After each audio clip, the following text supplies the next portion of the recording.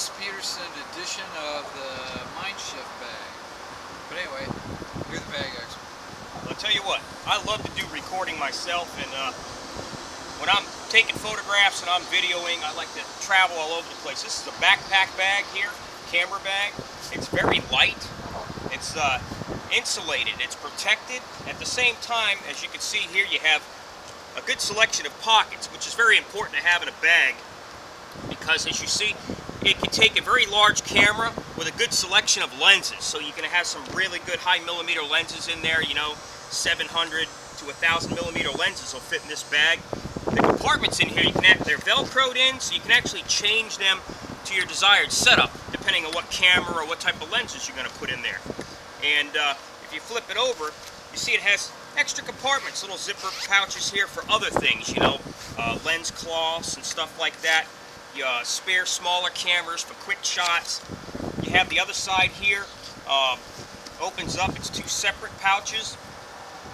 You have a rain bag in here, which does really good, can help protect the whole backpack itself.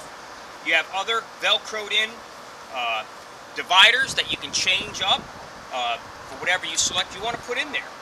And then on the other side here, you have just a good open pouch, which is great for putting a good sized camera in there or a couple. And it comes with this very, very large shoulder strap, which will probably make it pretty comfortable, especially if you're on a long hike. And then, as you see, if you look around the bag, they have a lot of little zipper pouches everywhere. I mean, I'm always running out of space in a lot of my bags, and you can't find little pouches like this. You always have to go buy little extra packs and stuff, and little bags, and throw them inside your backpack. Well, this has them all over the place. I like that feature. Another thing I like is it has good accessibility on some side pouches here on the side. Look, you can even put a water bottle here, which keeps the water bottle away from all the electronics and the cameras and stuff, especially if they're not waterproof. Again, they are with the Velcro. So you can have two separate side compartments, or you can take this divider and fold it back over and make it one large one. That's a very good feature to have.